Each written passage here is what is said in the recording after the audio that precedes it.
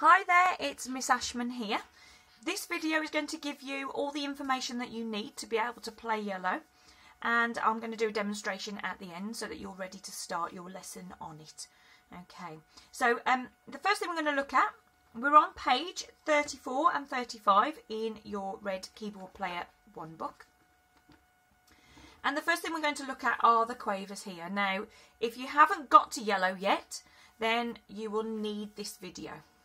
So quavers, if you have a look in the book here, you've got single ones that have a little tail, and then you have more than one. If there's more than one joined together, they have this beam across the top. Okay, these are worth half a beat. And further down you can see this little chap down here, this little 7 with an Elvis hairdo, and he is your quaver rest, so that's half a beat that you don't play for. Okay, now if I go to the piece here, we are now in the C to G area above middle C. So I've got a little bit of information here for you. So just so you can see nice and easily, you've got C, D, E, F and G. And if you look here, the C starts on that in that 1, 2, 3, that third space up from the bottom.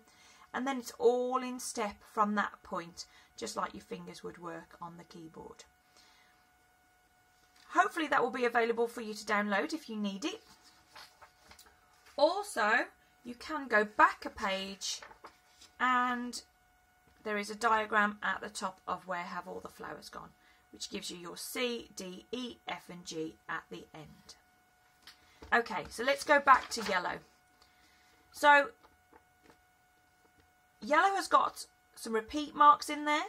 So if I explain to you how you're going to do it, you're going to play your first 2 lines. You will repeat back to the beginning and you will play it again. And then from there on, you will go from line 3 all the way to the end where you stop there. We also have a pause mark at the end. That's this little half circle with a little dot in there. And that little half circle with the dot means that you need to hold the note longer than written.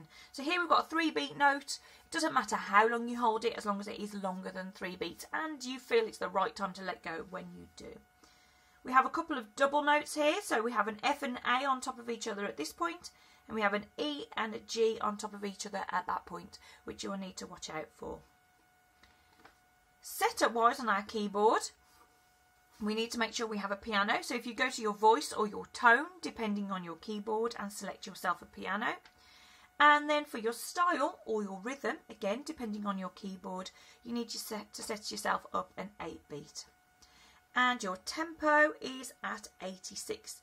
Now don't forget what your tempo means. So here we've got a crotchet equals 86, and that's telling us there are 86 crotchet beats in a minute's worth of music.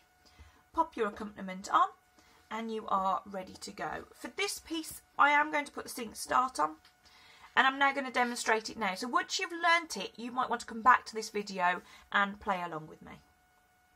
Here we go.